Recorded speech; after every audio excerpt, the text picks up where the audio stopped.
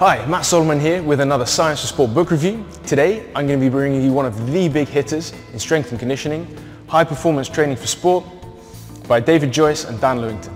The goal of the book is to provide a resource which is both highly applied and scientifically backed. And to do this, the editors bring together 30 authors for 24 different chapters on their area of expertise. These 24 chapters are divided into 3 sections, and if I was to roughly define them, it would be the fundamentals, enhancing athletic performance, and program design. Overall, these chapters bring together sports science and strength and conditioning, but I would say the book leans towards strength and conditioning overall. So let's talk about the real positives of the book. For me, number one, the book is written by a who's who of strength and conditioning coaches and sports scientists.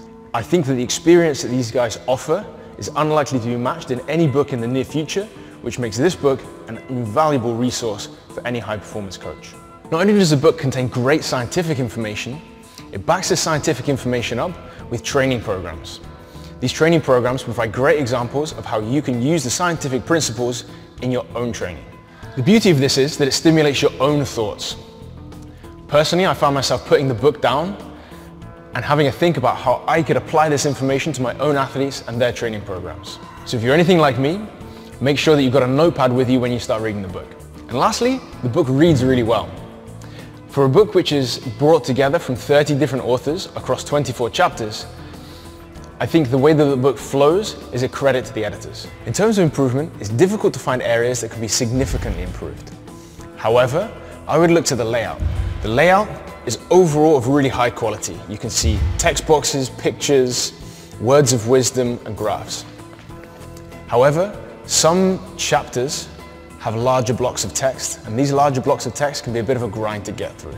So if you come across one of those, my recommendation is to crack the kettle on. Because of the breadth of the book, some depth has to be sacrificed. As an example, Franz Bosch writes a chapter in the book, however, he has an entire book dedicated to his theories and concepts. This said, there's enough depth to keep any strength and conditioning coach happy. And if you need more, the book is really well referenced and you can follow the breadcrumbs. Overall, this is a really high quality book which deserves its place on the shelf of any sports scientist or strength and conditioning coach.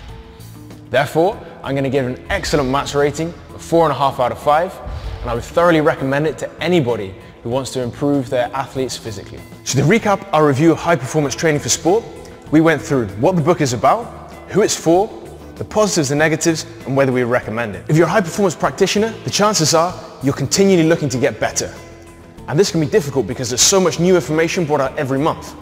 Luckily, Science for Sport brings all of this information together and gives you a chance to stay on top of it. So if you want to stay ahead of the game, make sure you hit subscribe now. And one last question, what do you want to see reviewed? It could be anything in the world of sports science. Let us know in the comments below.